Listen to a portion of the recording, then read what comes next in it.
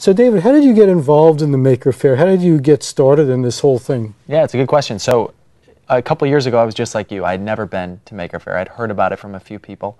And I just decided that it was something I wanted to check out. So I went to the May of 2010 was my first Maker Faire. And I was totally blown away. I couldn't believe some of the things, you know, everything that we just saw in that video.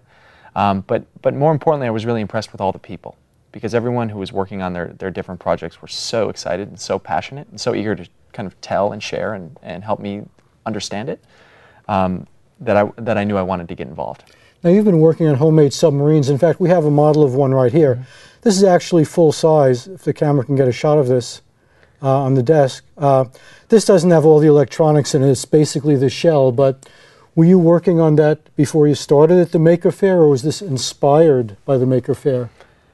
It was definitely inspired by the Maker Faire. So prior to that experience, that first experience, I had no making experience. I mean, I didn't have shop class in my high school. I didn't really spend that much time tinkering. But after that experience, I knew I wanted to get involved. And so I started hanging around different meetups and following around some of these makers who I had met, and eventually got introduced to Eric Stackpole, who is my friend and partner in OpenROV. And we had this amazing conversation about underwater robots and that we wish we had a tool like this. And so that was about a year ago. And that initial conversation has turned into this OpenROV project. Now, do you have all the equipment at home to make this, or do you go someplace and work together with a group to put it together? Exactly. So we've done all of our prototyping at Tech Shop. So what OpenROV is it's an open source underwater robot. And what that means is you can go essentially to a lake or an ocean or a stream and drop this in and then plug it into your computer and see what it sees. There's no way we would have been able to do this if it was just Eric and I in our garage. We just don't have the tools. So we went to Tech Shop and fabricated the entire... And Tech Shop is a place where it provides a lot of tools and you pay a fee to be able to work there? Yeah, exactly. It's like a fitness club, except they have all these making tools, right? So they have traditional making tools like they have a full wood shop and a full metal shop and welding, but they also have a lot of the new rapid prototyping technologies like 3D printers, laser cutters, water jets, and things like that. So it's a fantastic place for beginning makers, but also really experienced makers. Now, did you have to know anything about this type of device when you started? I mean, did you have any background or professional expertise? You know, I did not. Eric had some. He worked for NASA. But I had nothing. So this whole process has been a learning experience. And that's something that I found out about the maker community, is that it's okay to be a beginner. And that if you have a dream and you have an idea and you have a project you want to work on, it's very much a situation of just-in-time learning. So you kind of learn the different skills as you need them. We actually have a video which shows a little more detail about the device. Is that video ready to go? If so, let's roll it. Hi, I'm David Lang. And I'm Eric Stackpole. We're here to tell you about OpenROV. OpenROV is an open-source, remotely operated vehicle, or ROV, that can be controlled from the surface while relaying live video and other data to the operator as it flies. It weighs 2.5 kilograms and is about the size of a shoebox. That's small enough to test in your bathtub, yet large enough to add payloads like cameras and sensors.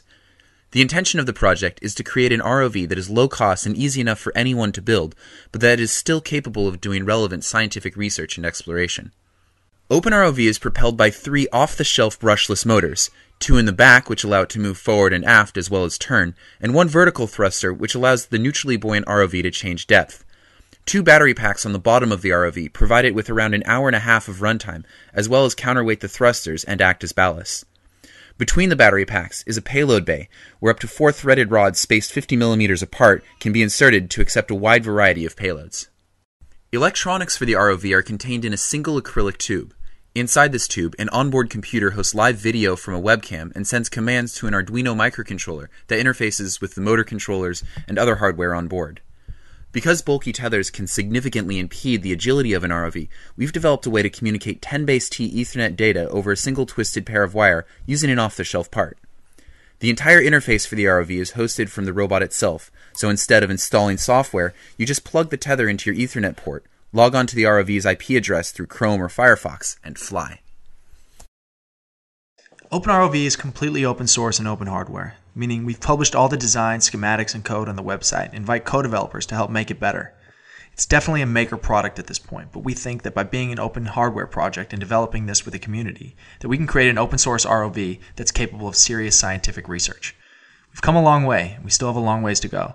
The next step is to get more of these open ROVs out into the wild, into the hands of makers and tinkerers around the world. Okay, so that was the video about the OpenROV. Now, is the maker movement, is it really a movement? Would you call it a movement, or is it a community? How would you describe the whole thing? Well, I would say both. I mean, it's definitely a community, and that's something that has stuck out for me as someone who's relatively new to this whole thing. Has been the community that's been so welcoming. I'd say it's a movement because so many people are getting involved, and I think it's really easy for people to think that making is something that they don't know how to do, or they don't know those skills or those technologies. But once you get started and once you kind of take that initial first step, I think you find that the community is very welcoming and that it's really easy to get involved. Now, you also blog about the maker movement. You blog for Make Magazine. Right. What's the name of your blog? So I write a column called the Zero to Maker column. So as I went through this process, this kind of becoming a maker and diving into the community, I decided, or I talked to the Make editors and said, I'm learning a ton, I'd love to write about it.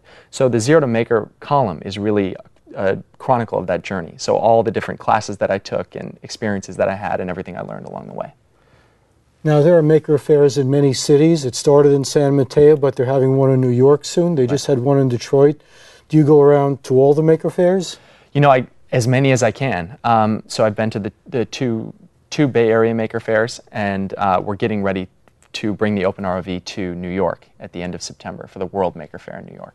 Is this your primary project? Do you plan to branch out into other projects, or is this sufficient for now, just working on this? Oh, this is turning into more than a full-time job, and we have thousands of people all over the world who are contributing to the design. So it's becoming this amazing project and platform for us to collaborate with people, makers, tinkerers, but also scientists and educators all around the world. So this is now this is open source, but what does that actually mean to say that it's an open source project? Right, so we're not just selling this OpenROV, we're actually developing it with our community. So we post all the designs, all the schematics online for people to download and build themselves if they want. But by doing that, we get incredible feedback on how to make it better.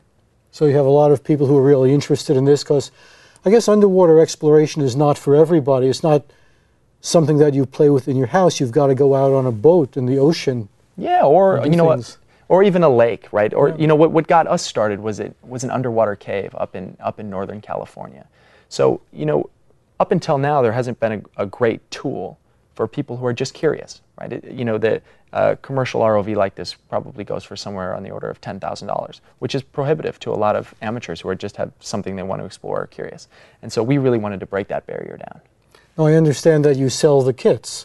Like, somebody can order a kit from you and they get all the parts and they put it together, and they can modify it. So maybe instead of the camera that you would use, maybe they'll put a different kind of sensor in it. Absolutely. I mean, I heard today from a group who are putting different types of cameras.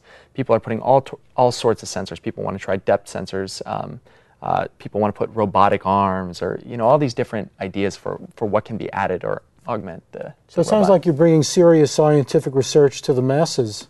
Well, that's the goal. That's the goal. But we're not doing it ourselves. It's a community. So anyone who wants to get involved with this project is welcome to join. Now we have another video which actually shows you taking this out on the ocean and showing what the OpenROV sees from under the water. Is that video ready? If so, let's go ahead and roll that tape.